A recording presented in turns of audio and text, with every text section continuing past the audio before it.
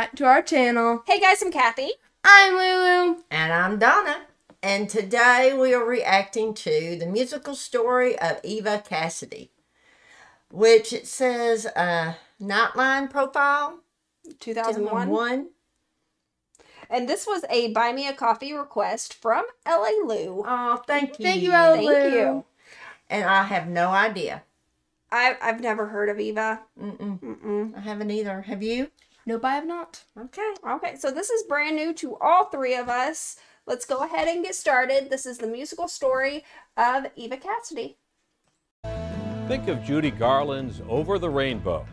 The Recording Industry Association named it the #1 song of the 20th century.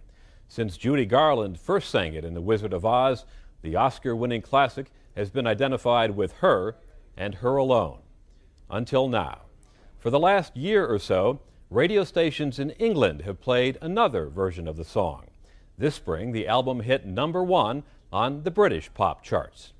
The artist is an American singer who died in obscurity nearly 5 years ago. She performed at small clubs and sold tapes of her music from the trunk of her car. Her name is Eva Cassidy. She was painfully shy, not at all glamorous, and much to the frustration of record company executives, impossible to pigeonhole. Pop tunes, blues, jazz, gospel, she sang whatever moved her. In an era of brightly packaged stars, think Britney Spears, Eva Cassidy was the polar opposite. Indeed, she never knew fame. That is coming only now, years after she died in the prime of her life. And her version of Over the Rainbow, see if it doesn't give you goosebumps. For my colleague Dave Marish, Nightline's resident jazz and blues enthusiast, putting together the Eva Cassidy story has been a labor of love.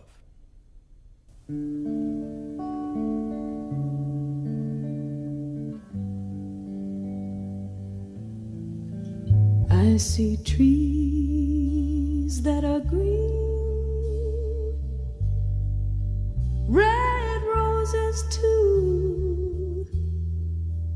I watch them bloom for me and you, and I think to myself, what a wonderful world.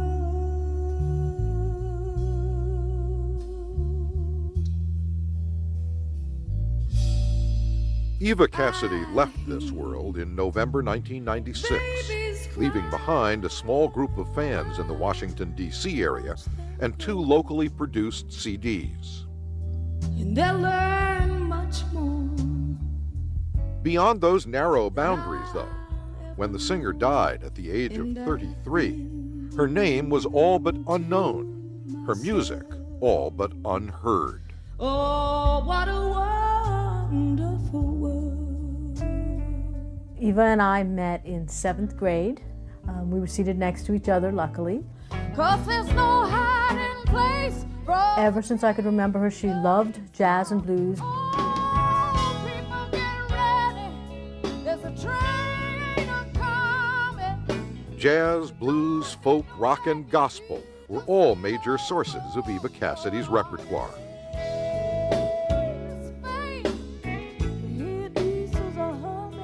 But so were classic laments and ballads from American popular music, one song above all. Somewhere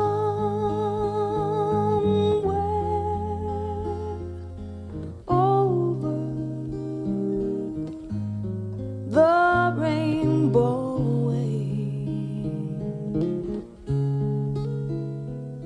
the pine.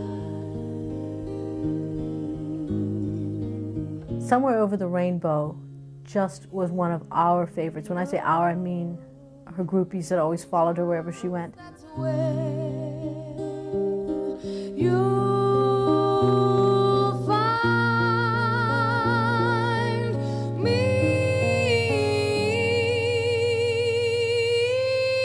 She would nail those notes. She sang it so beautifully.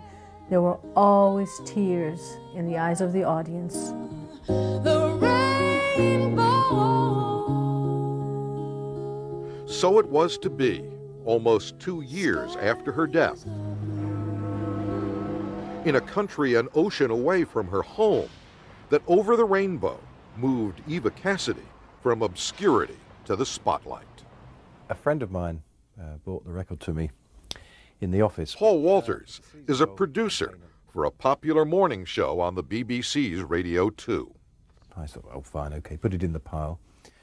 I'll get to it later. And he said, no, I'd like you to listen to it now. So I had a listen to it, and I was absolutely stunned. Suddenly there was a song that, and a voice that stood out a million miles above all the rest. Stopped me in my tracks. I thought, I've got to play this. We've got to have this in the programme. It's the wonderful Eva Cassidy, and Paulie Walters gets a great deal of the credit for discovering her enormous talent. Terry Wogan is Radio 2's morning star. He played Eva Cassidy's recording of Over the Rainbow unheard on Paul Walters' Say So.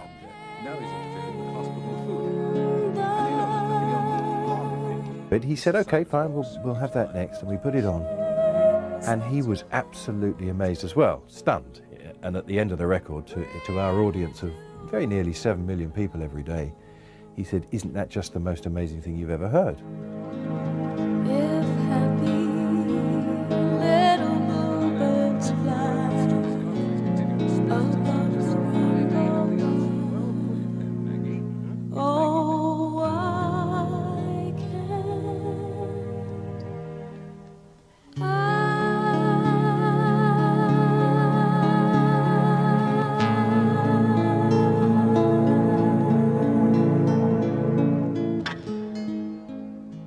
The first time I heard Eva Cassidy was, like a lot of people in this country, I think, through the Terry Wogan show on Radio 2. The best in pop and rock from the last... Mark Hagan produces BBC Television's weekly music show, Top of the Pops 2. Heard the record, loved it, got the record. I thought, this would be a fabulous person to show on television. Unfortunately, Hagan thought, there is no videotape of Eva. Until almost 2 years later, he found and broadcast this homemade video of Eva singing Over the Rainbow at Washington's Blues Alley. We put it on the programme on the 13th of December, I think it was, in 2000. And as soon as the programme came off air, the switchboard was jammed, and this went on and on and on.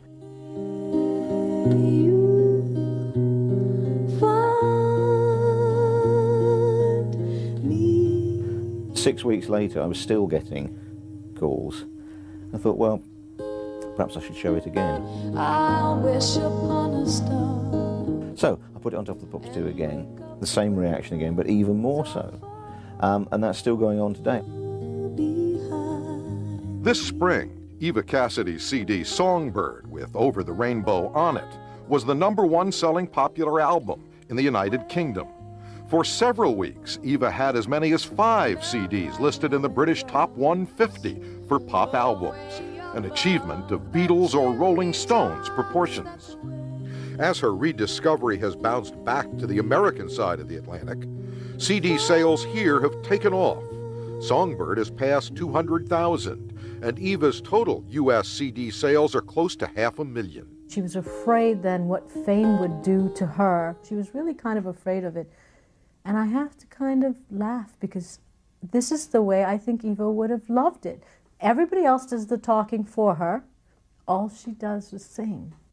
Cooking with the big gas flame. Hey! Thank you, Marion. It's true. Eva was afraid to get on stage, and she knew she needed to improve her ability, her shyness, her assertiveness, her stage presence, and she knew she needed to do some solo gigs. People get ready, there's a train coming. Eva was soon singing regularly in small clubs, thinking about recording, which is what took her to the studio run by Chris Biondo. And even there, Eva was at first mic shy. Oh my goodness. Awesome singer. Yes, this is an incredible story. It's sad in a Yes. way, but oh my gosh. Yeah, I don't know what to say. I tell you what though, she could sing anything. Yes, she has a beautiful voice. Goodness, she did. I absolutely see why she skyrocketed. It's really interesting that it happened after she died, but again, it happened like overseas, which was amazing. I know. That somebody just found it, gave it to somebody, and look what's happened. Oh my gosh. This is great. I absolutely see why, because she's an amazing singer. Her version of Over the Rainbow, oh my goodness. I know. In fact, it's probably the best I've ever heard. Oh my goodness. This is just amazing. What do you think? I really like it. It's a beautiful story. It's really sad, kind of. But she is amazing. She had an amazing voice. She was beautiful. It was beautiful. She brought life to the song. She really does, yeah. Oh, this is awesome. Let's go ahead and finish it off. Wouldn't come in, and she just kind of stood in the shadows, and I thought there was something wrong with her, that she wasn't, you know, a singer, just somebody was coming by to, you know, try to sing. And she went in and just blew me away right away. Everything she sang from the minute I turned on the mic to when she left was amazing.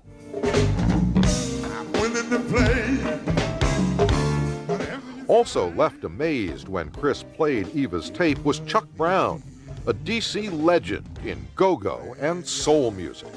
I hear this beautiful, mellow voice coming out of this tape. It just took me right out from the very beginning.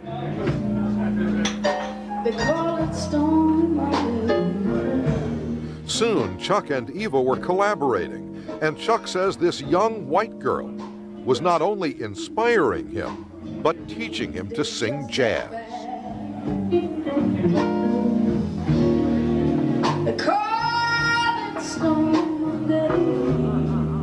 We talked and made arrangements to start doing something. We picked a few tunes. She was very, very stylistic in her own way, and very precise on her tone and her melody.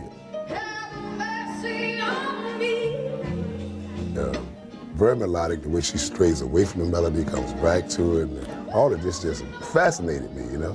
Of course, I never tried to do none of that. Shy Eva loved singing with Chuck. She could hide behind his showmanship on stage and ride behind his reputation to bigger and better bookings, like Washington's venerated jazz club, Blues Alley. Let's give a big Blues Alley welcome to Miss Eva Cassidy. The club has been here almost 40 years, and we've been blessed with hearing almost all the great names in jazz, the singers, over the years. A lot of the staff has been here a long time, so they're not easily swayed. Heaven, I'm in heaven.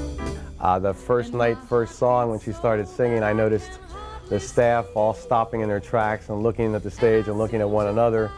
And we both, all of us thought at that time, wow, this is something. When we're out together, dancing cheek to cheek. Oh, heaven. With Eva now on the pop charts in the UK and popping up in People and other major magazines and on network TV in the States, Ralph Camilli remembers the girl with no stage patter, no stage presence, who dressed like she was going for a hike. I'm sure if she were alive and having this notoriety now, we'd be joking right here at this table about how she would be driving the execs crazy about, move a little more, Eva. Why don't you wear this, Eva? I mean, she wasn't that way and wouldn't have been that way, and I don't know that they would have known what to make of her. Among the fields of barley, you can tell the sun in his jealous sky when we walked in fields of gold. As I say, you listen to the music, you look at the pictures, you get the feeling of just, you know, lighter than air and more delicate than chiffon, not the complete picture. Just the opposite. She was tough, very tough. Tough in her mind and tough in her body. You know, she worked for years at a nursery and was extraordinarily strong. Will you stay with me? Eva applied all that toughness and all that stubbornness when it came to selecting her song list, says her pianist, Lenny Williams. I know she had to emotionally connect with the lyrics to sing the song. That was a prerequisite. I mean, she had to like it musically, but a lot of times the message of the song, the lyrics, was the make or break thing. You know, if she didn't really connect with it, she wasn't going to do it. That Eva enjoyed and insisted on singing jazz and pop, folk, and gospel songs drove record companies crazy.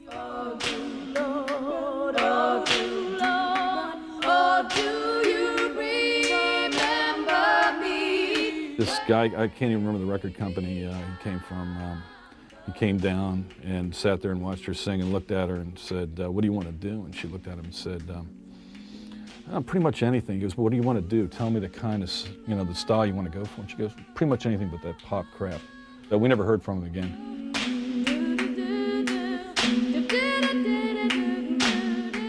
One record company guy who kept coming back was Bruce Lundvall, the head of the top jazz label, Blue Note. I got a call from a fellow, so he brought her to my office, but he didn't have anything to play, so she stood in the middle of the room and sang Amazing Grace. And it was just chilling. Amazing was the right word. Oh my Lord. And I said, oh my God, what a voice, what an extraordinary voice, And that was the beginning. Lundvall tried pairing Eva with a Philadelphia band, Pieces of a Dream, but the music didn't work. So he asked Eva, what are the songs that work for you? They were all over the place. There was a gospel piece, there was a country song, there was a standard, Over the Rainbow, etc.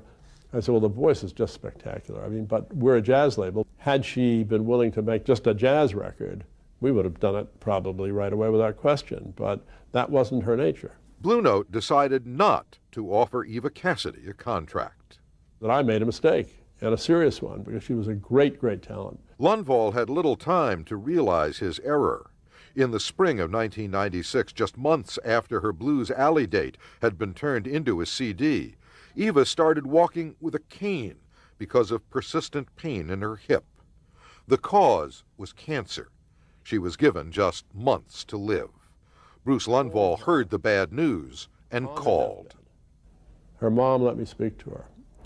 And I asked her to forgive me for not signing her. And I couldn't hold it. I couldn't contain myself. It was one of the most difficult moments I've ever had. And she said, no, it's okay. We were together. Eva's friends threw a benefit for her at a club called the Bayou. Her parents, Barbara and Hugh, remember Eva rising to the occasion. She saw all these people and, they had come out to see her, and she was just totally amazed that they would all show up, all of her good friends, and so many people donated their services and their talents. And then the honoree moved to the microphone. Well, she made her way up on stage, had some help getting up onto a stool, picked up her guitar, looked out at the people in the audience. The love was all love. Of course, everybody's crying. She announced that she had just taken a huge dose of morphine so she could handle this. It's the last time she sang in public. And what did she sing? I see trees that are green. There she was performing and singing It's a Wonderful World, and there wasn't a dry eye in this place. It was just really incredible.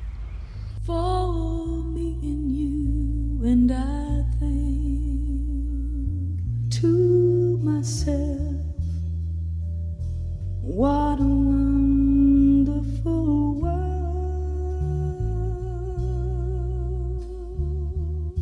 It was more than the medicine that got her up there. I mean, she was very high on getting up there and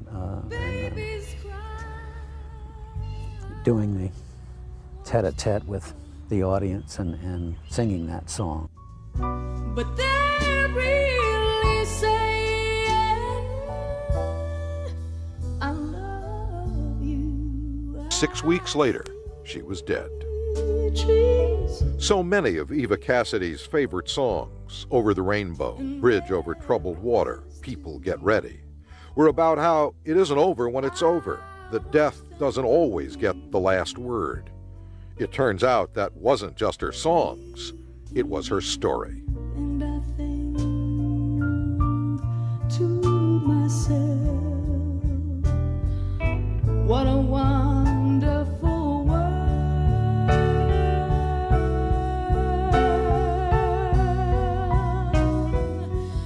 What a wonderful world. I'm Dave Marish for Nightline in Washington.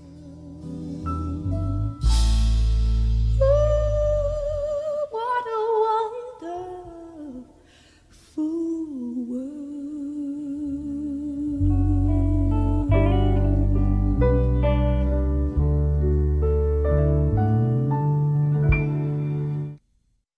That was a wonderful story. Sad, but Yes. wonderful. Oh my goodness. And she could sing. Yeah, Oh, she absolutely could. goodness. Oh my goodness. Oh, that was just great. Thank you so much for suggesting this. This was amazing. I'm telling you. This was L.A. Lou. Thank you so much. Yeah, thank you. She had a wonderful voice. She had an amazing story too. Yeah, it was. It's really sad that she was taken before her time. But I know. It's amazing. Beautiful voice, though. If you have any other suggestions, drop it down in the comments. I'd love to listen to it. Don't forget to like, subscribe, comment, and share. Help the channel out a bunch, and it's totally free. If you'd like to see the original video we watched today, that's in the description rectangle, along with our Patreon, where you could be a member. Boom! And as a member of the top tier, which is $5 a month, you get a priority request each month you're a member. We normally try to get those priority requests out as quick as possible. And for the priority request, on those work, you get one song for each month you are a member. We also have my favorite page, Buy Me a Coffee. And when you do the Buy Me a Coffee, you get a priority request for how many coffees you buy. And you can do as many as you like. They are $5 a piece. If you do one coffee, one priority request. If you do 7, you get 7 priority requests. If you do a bigger number like 138, you might have to give us a little time on that one, depending on how many you do. we do try to get those out as fast as possible. I do the schedule normally on Friday or Saturday each week. So if you put in your request on Sunday or Monday and you don't hear anything until Friday or Saturday, that is completely normal. But I will send you a message with the exact date of when your song will be released. Yes, and we also have our social media in that description rectangle as well, where you can see some pictures of all our lives. And the links to Lulu's Amazon wish list and her contribution list are also in the description if you'd like to help her out. I'd appreciate it. And as always, guys, we appreciate each and every one of you watching us every day, and we'll see you later. Bye. Bye.